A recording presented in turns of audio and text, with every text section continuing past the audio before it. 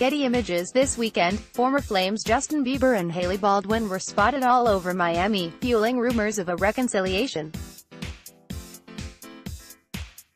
According to TMZ, the two were spotted going to a church conference in the morning, which may seem pretty tame, but they also went to Casa Tua for food and then hit up the Live nightclub on a Sunday.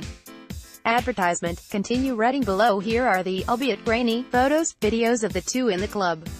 And there's even a paparazzi photo of the two of them together.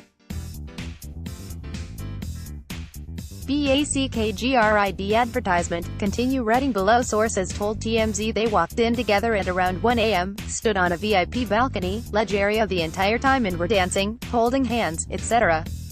They left around 3 a.m. and they were holding hands when they did.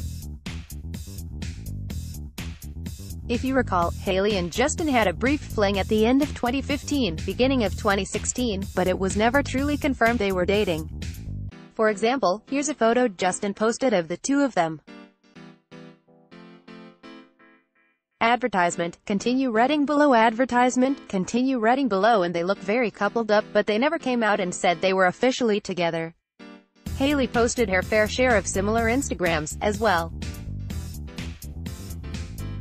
In 2016, Justin gave an interview with GQ in which he said Hailey is someone I really love. She made similar comments on the red carpet about how she loved him, and they had a lot of fun together, but then confirmed that they were not officially dating.